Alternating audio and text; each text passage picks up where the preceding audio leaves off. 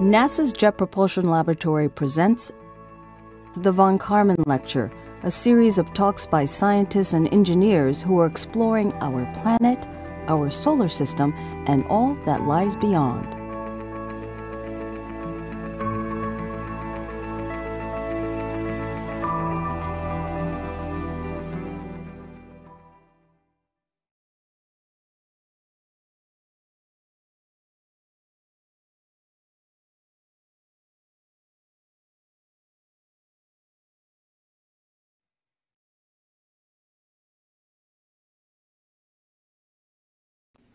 Can you hear me? And this is why welcome already talking about technical issues. Thank you, everybody. Very pleasant good evening to you wherever you are. I'm Brian White from JPL's Office of Communications and Education, and apparently I don't know how to use a mute button like the rest of the country right now. Welcome to the Von Karman Lecture Series. We're here to talk about planetary protection. It protects our solar system from contamination by Earth, and protects Earth from possible life forms that may be brought back. It's a vital process, but not one that's talked about too much. And our speaker tonight will be breaking down how she protects the Earth from the scum of the universe and the universe from the scum of Earth. Now, if we run into any technical difficulties like we just did, we ask for your patience and stick with us as we get them sorted out. As always, we like to remind you that this is your space program. We want you to be involved in the conversation this evening.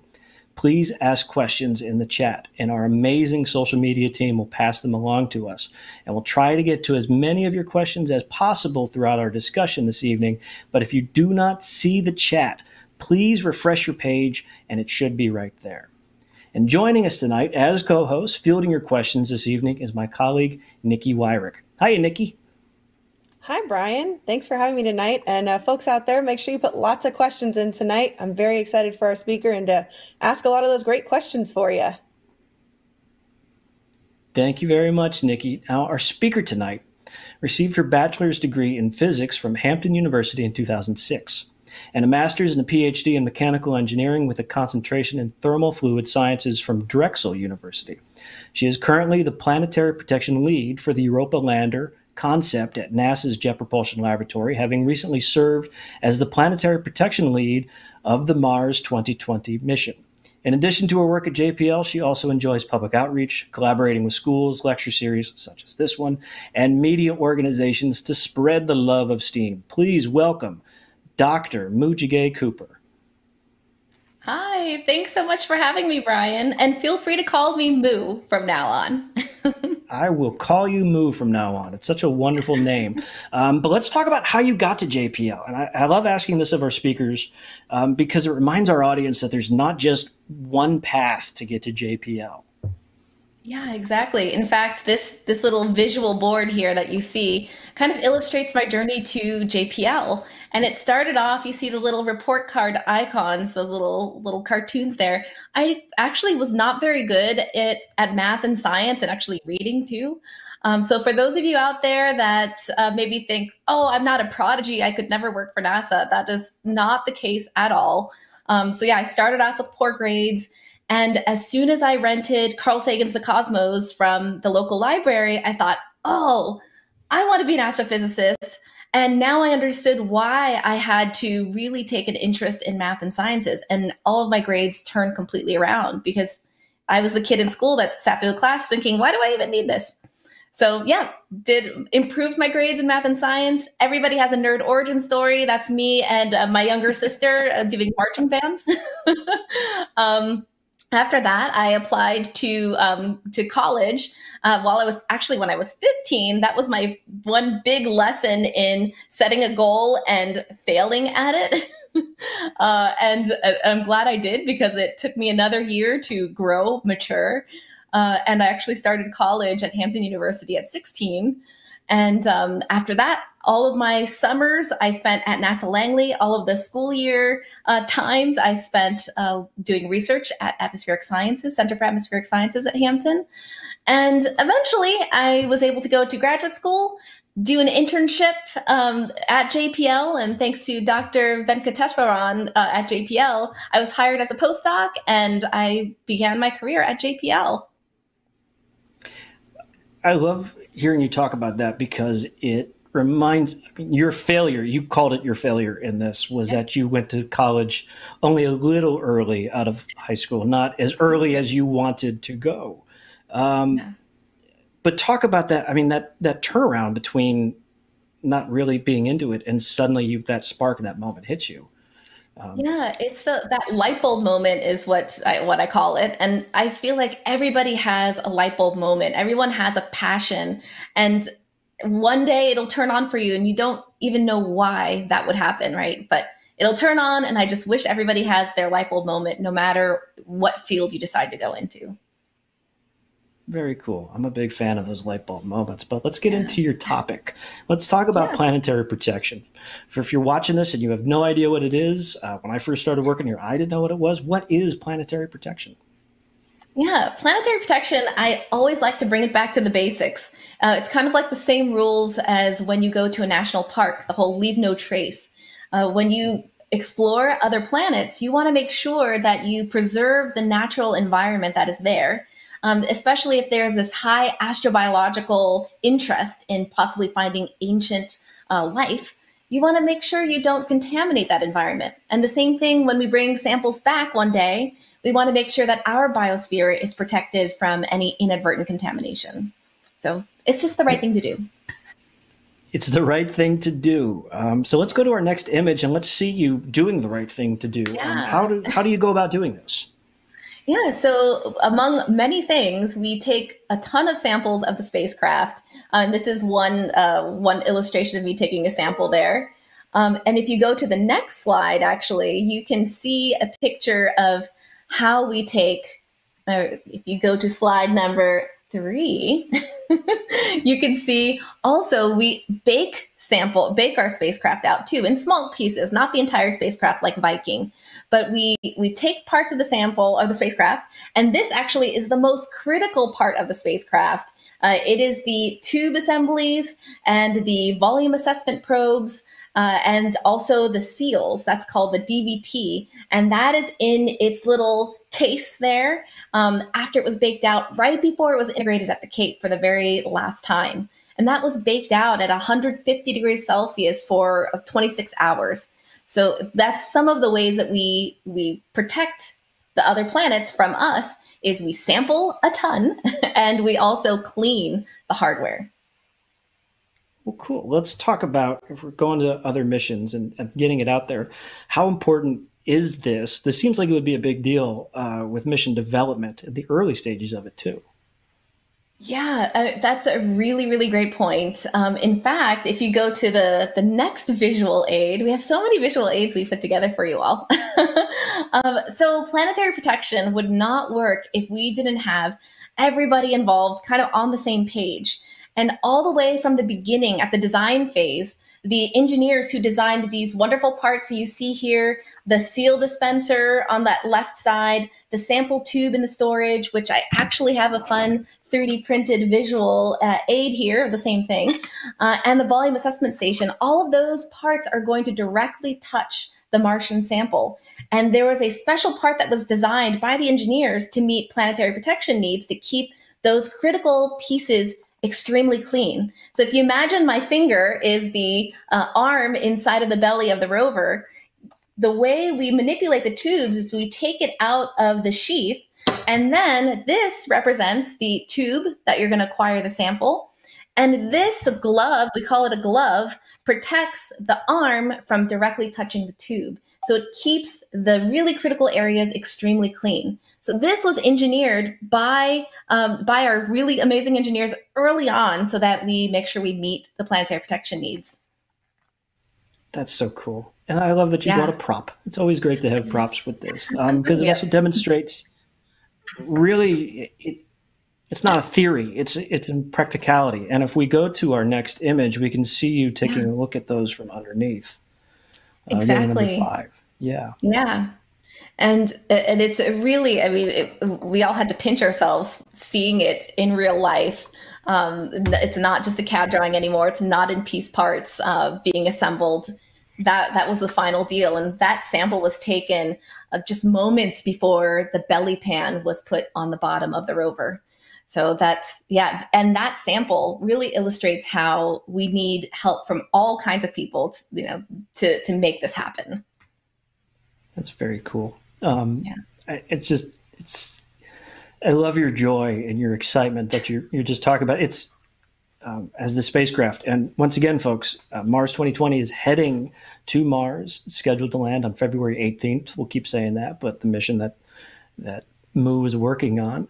But this can't be done in a vacuum, right? Planetary protection has to be, you're not just looking over somebody's shoulder like, hey, don't do that, are you? Yeah, no. In fact, what you see in this picture here, it took the agreement of a lot of people. I mean, first of all, we have to make sure NASA headquarters is on board, because they have to make sure that the planetary protection policies and procedures are equally applied across the board. So we have headquarters that we're always constantly communicating with. There's also processes that we have where, for example, independent reviewers come in and they see exactly what we're doing, and they make sure that all of our processes are sound. So I know there's even a couple of independent reviewers listening to this von Karman lecture today. But yeah, we need just a group of people, to include also our own team members. That swab, if I swab the wrong place, that's bad for the contamination control engineers. So we have to make sure we're all in agreement and all on the same page about where I sample and when in the process myself and my team members sample. So yeah, it's not done in a vacuum at all. Well, let's talk about specifically, like, Mars is one thing, right? You're going to Mars. There's a very specific idea of what we have there. Let's say you're going someplace a little further out. Let's say you're going to someplace like Europa. How do you leverage these models? How do you kind of assess what is okay and what isn't?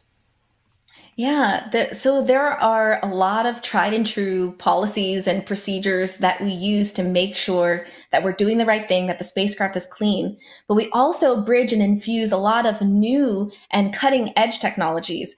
For example, we're looking at metagenomics, so looking at the genetic material of everything that might be present on that spacecraft, and understanding specifically what's there and what could possibly survive or thrive in that kind of high radiation environment on Europa. So we can really have an even more tailored and targeted approach to get rid of, for example, microbes that have a higher resistant to radiation, like Deinococcus radiodurans. That's one of the most radiation resistant microbes that we can find on Earth. So we use a lot of new techniques and try to infuse that as we continue to build upon the strong foundation of planetary protection. That's wonderful. To something we were talking about before, there are different levels for each mission. Earlier, you didn't take the bait when I said you're not just looking at people over their shoulders and pointing out things that are going wrong. If we go to image 6, I mean, you have to be a part of this team, right? Yeah. I love this picture when it comes to talking about teamwork. So we're not, over someone's shoulder saying, this is wrong, you should do that in a cleaner way. We're all a team. So we're shoulder to shoulder pointing out that there's something wrong and you need to improve it. No, we're together, we're as one. And there are times we call each other out because we're all trying to make sure we do the right thing. And this is one great example. So this is a picture of us unboxing the descent stage at the Cape at Kennedy Space Center. And in order to unbox it in a clean way and lift it, we had to make sure that it had a layer of covering, that Amerstat layer there that you see, because we found out that the crane that they're using doesn't have an umbrella. So we had to make sure that as the crane operated, it didn't drop any new particulates and microbes on that descent stage that we knew was already clean before it left JPL. So we came together and they said, all right, we can lift it and we can cut the covering so that it still covers the top of the descent stage. So we're able to get the cleanliness requirements achieved and move the spacecraft, because we need a spacecraft too. Yeah. So yeah, teamwork makes the dream work. And teamwork makes the dream work. How much evolution is there in techniques? I mean, is what you're doing on this mission different than what has been done on earlier missions? There are some things that stay the same, and a lot of the swabbing that we're doing. I mean, microbiology is a very old and also very much evolving discipline. But a lot of what was invented, 30, 40, 50, 60 years ago is still pretty reliable. So we still take swabs of the spacecraft or wipes, depending on the surface area that we're taking samples from. And we grow them up and we look for bacterial endospores. And these are microbes that can make these seed-like structures that could possibly survive that harsh environment of space. So we use old tech, but then there's still, like we were talking about earlier, a lot of new tech that we're using. So we're trying to bridge the gap. Bridging the gap is great. Let's go to actually image 7. And there's some good... Oh. Yeah. Yes, your eyes lit up. You nerded out when you saw it. Talk to me a little bit about numbers. Yeah, so this really illustrates the hard work of every single person on the Planetary Protection team.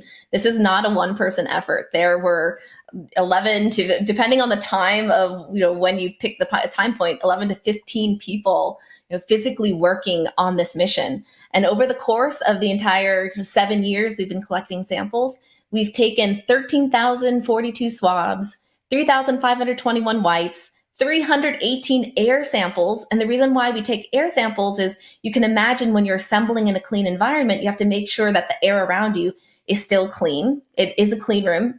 It's usually clean. And then also we took 1,122 genetic samples. You remember I was telling you about looking at the genetic material and kind of getting an understanding of what's there independent of what can be cultured in the laboratory.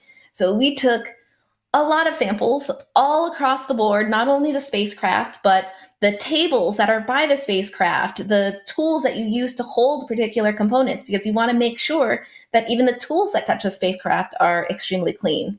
So we took a lot of samples. We have to make sure we do it right, because we're bringing these samples back one day and we have to ensure that it is clean enough. So if our spacecraft is on Mars and it sends back and it turns out it was we found samples of moo on Mars, you would have the sample of that to match that with. Yeah, well, we really focus on the microbial DNA. The human side, we dump that data. No human DNA. Cool. No human DNA. Very cool. Mm-hmm. I want to talk about these. You mentioned it a little earlier, but owing to the changing PP context, I mean, these part of your requirements. If we bring up the image of Europa, I think it's number 9. Sending something there, and you talked about everything kind of evolves in these different ways.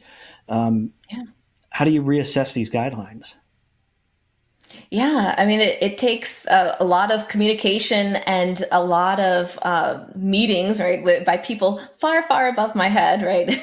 But it takes the minds of many, many bright scientists to come together and make sure that the needs of going to Europa are not only satisfied, but really well understood. And one of the ways, for example, that we're trying to implement that on the Europa lander mission is making a probability model to understand the probability of contamination. There are so many factors that you need to understand. Number one, are there these special microbes on there that can resist a high radiation environment? How lethal is that environment? And how much can we rely on that to really kill off the microbes as we make our way to Europa? So there's a lot of new things that we're trying to incorporate to really understand this picture better. Well, I think that's something that's neglected or not thought of, is all the things that you don't know yet. How do you protect what you can't predict? That's a really great question. And a lot of times when we have these peer reviews, remember I was mentioning one of the ways that we make sure we're doing the right thing is if you're in a group all alone, if you're in a room with just a team of people you usually work with, you're going to have a lot of innovative ideas, but there might be something that could have fallen through the cracks. So you want to make sure that you invite all of the right people, the right stakeholders, to make sure that things weren't missed, and they usually bring something new to the table. so that we can get a comprehensive picture of what we have to do. Cool. I want to go back to the polo that you're wearing right now. You've got your Atlo Mars 2020 from the launch. A story that you told me was about, this kind of leads into communicating with headquarters. But when's the last time that you see the spacecraft? Yeah, I love this question because there are pictures that we're not allowed to share, right? While we're on the launch pad, but we sample all the way till the very, very end. Myself and one of my colleagues, Guyana Kazarians, we were in the vertical integration facility. Before they put the aeroshell door on, we had to sample the aeroshell door. They placed that on. A few days later, we were ready to close up the entire vehicle. So right before the fairing door, and the fairing is that part that you see during the launch that launches into space. Well, actually, it doesn't go all the way to space, but it launches and then it separates. We took the last sample before that fairing door went on. So just days before launch, we were up there taking samples. It was pretty, we had to pinch ourselves.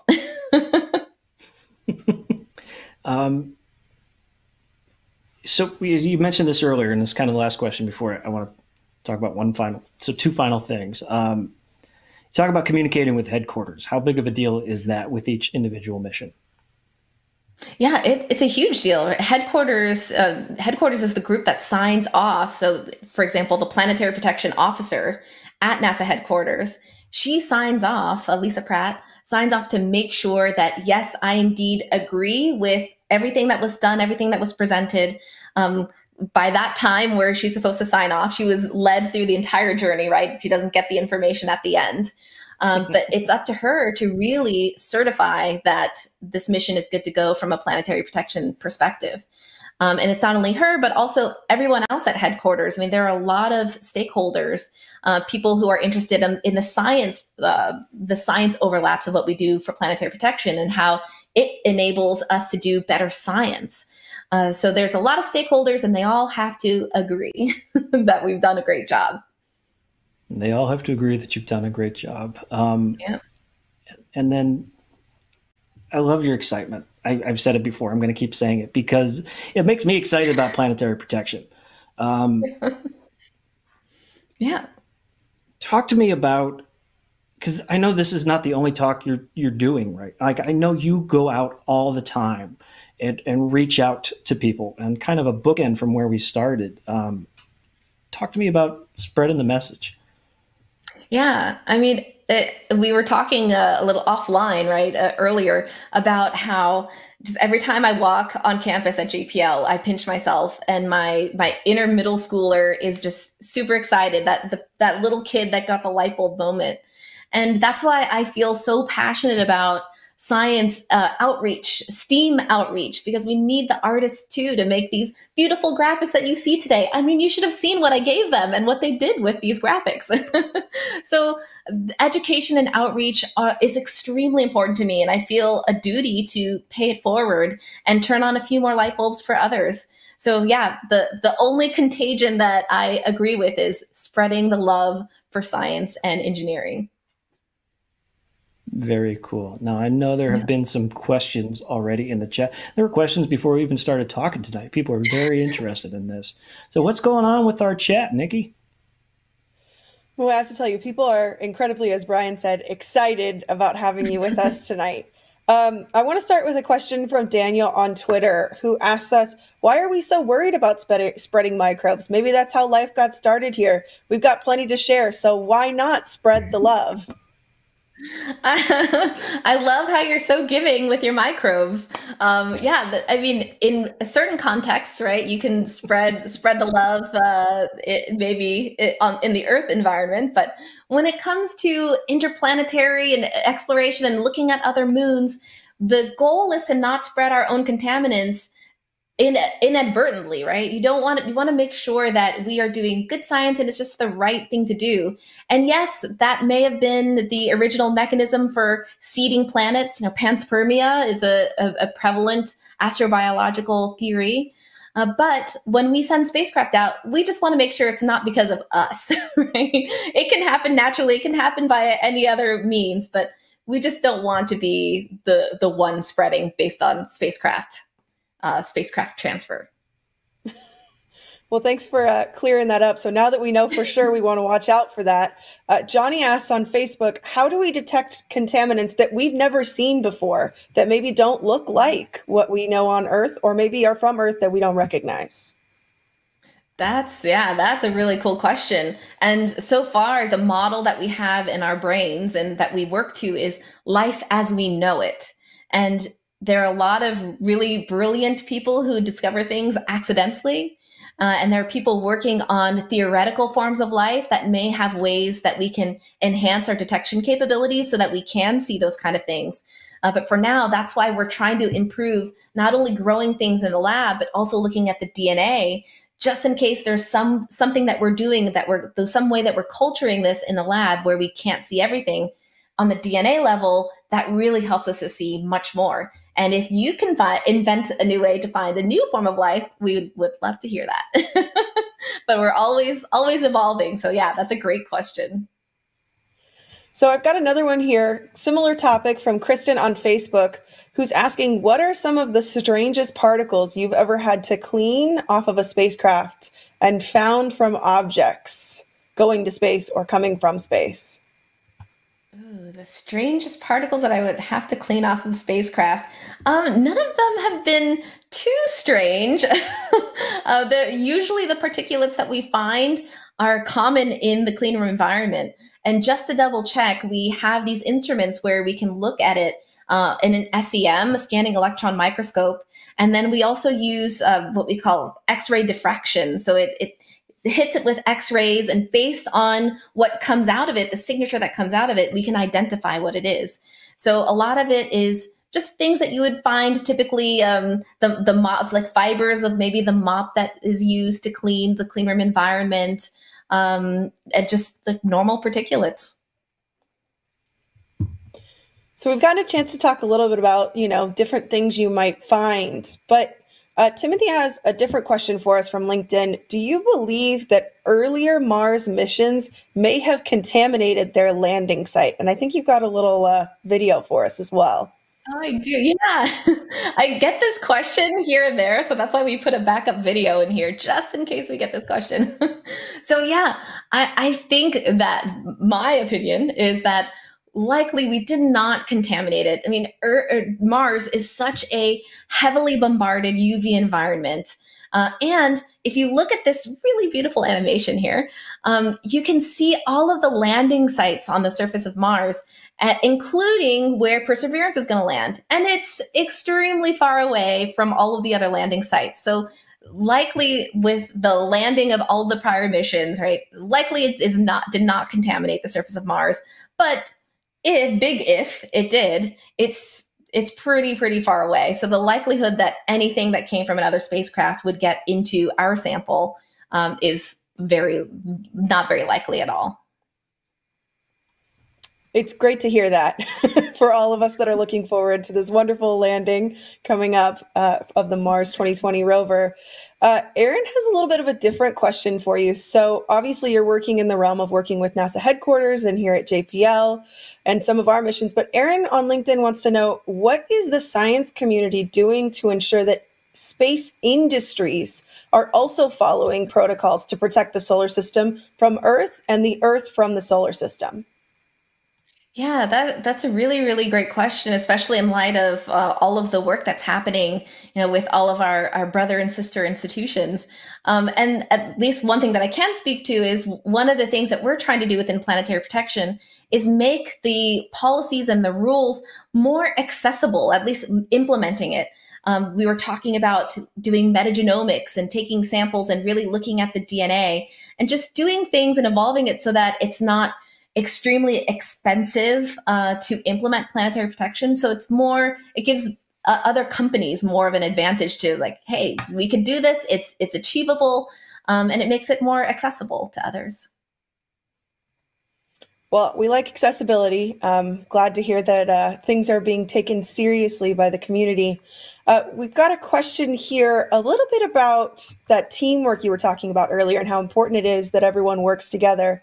Tom on LinkedIn wants to know, have any designs sort of been changed or had to be thrown away due to violating contamination constraints? To violate. Well, it's interesting that you say that. Let me answer a slightly different rendition of your question. As far as designs being thrown away, early on, I remember when the first design of the drill bit, there used to be what we called OBOC, one bit, one core. And we were just so concerned about planetary protection and sample integrity, biological sample integrity, that we thought, we have to clean everything to the degree that we have cleaned our current sample tubes and drills. But for each core, there has to be one sample that we acquire, and then it's automatically too dirty. And that design had to be thrown away because now you're imagining we have to send 40 drill bits and 40 tubes, 43 tubes, 43 drill bits. That is just way too many. It's just way too heavy. So that design had to be thrown away, and it was updated to the design that we have today. So yeah, there has definitely been a lot of evolution of designs early on so that we can meet the planetary protection and science needs and make sure it's not too heavy. Well, that's important too.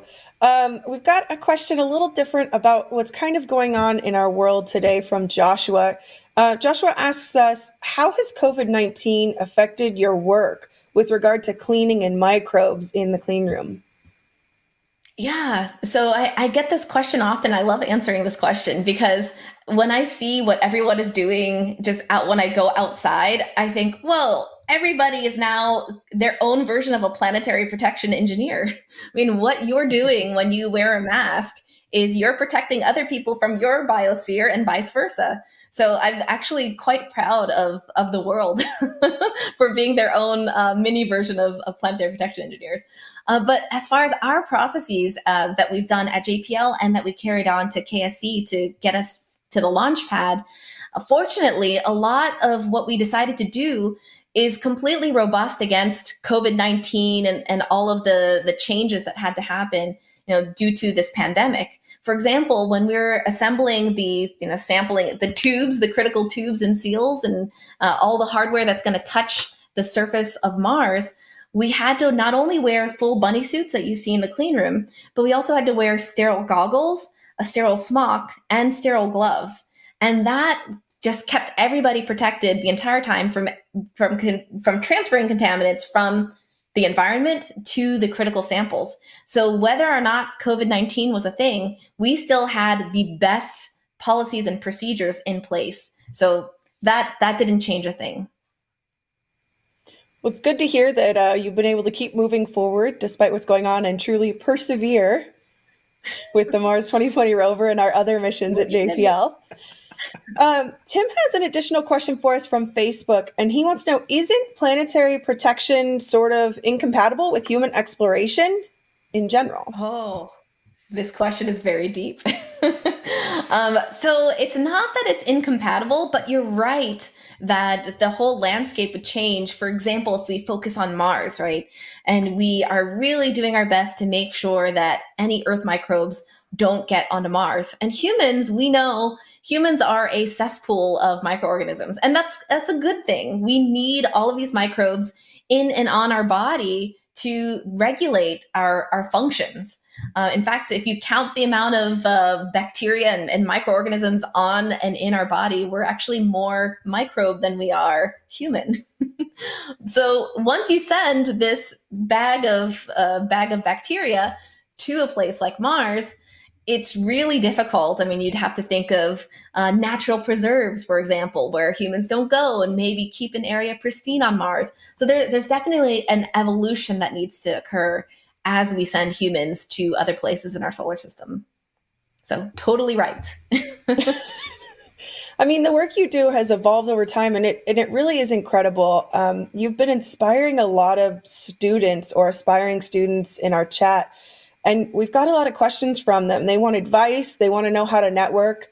But we've also got a question in here from Jordan on LinkedIn, who wants to go back to university as a 35-year-old for computer engineering. They all want some advice. They want to know how to get where you are today. Yeah, one of the biggest answers, the most common answers that I give when I talk to college students, especially college students who are just starting off fresh, is make sure you use your summers.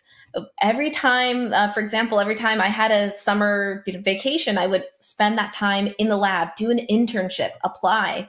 And what really helped me is it allowed me to get more exposure and network. My first internship at Langley, so I started off with computer programming in atmospheric sciences, but when I was at NASA Langley, I worked in the technical library because by then I was 17. So I wasn't allowed near really important things. But I was able to look up scientific publications, talk to other scientists that came through the technical library because they were looking for publications to support their work. And that allowed me to align my next rotation in plasma physics. And it was only because of that I turned on to plasma sciences, plasma engineering, and worked my way into my PhD. So put yourself in these situations, get those internships, use it as leverage to talk to new people and line your next opportunity up. Because and keep in mind too, when we're talking about success and failures, even if you don't like what you're doing at your internship, you're that much closer to doing what you love because you figured out what you don't want to do. So do it. Internships. Well, I'm glad to hear that has been your path forward. Thank you for inspiring so many students and aspiring students tonight. We've got time for one more question. Ray Leon on LinkedIn wants to know, would you ever want to take the trip to Mars yourself?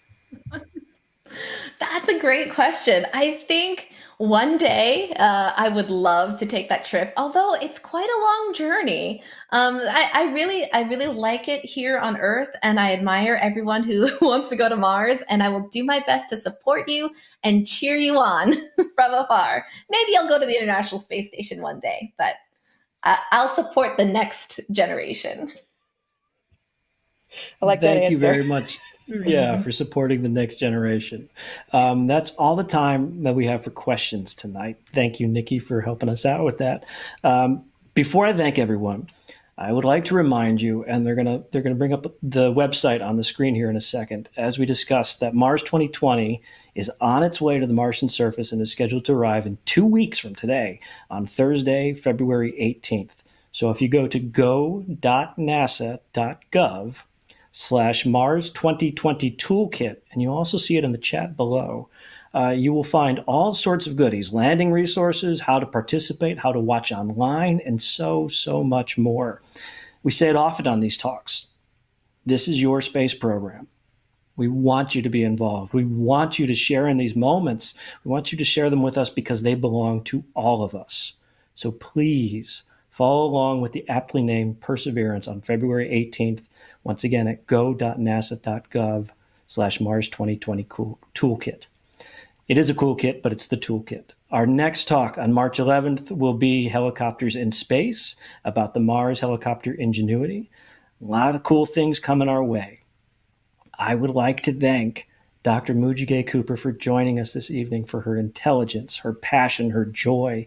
Thank you, Nikki, and everyone behind the scenes, our social media team, TV ops, everyone who makes this possible. And finally, a big thank you to all of you who join us each and every single month. Stay safe, stay kind, and we'll see you next month.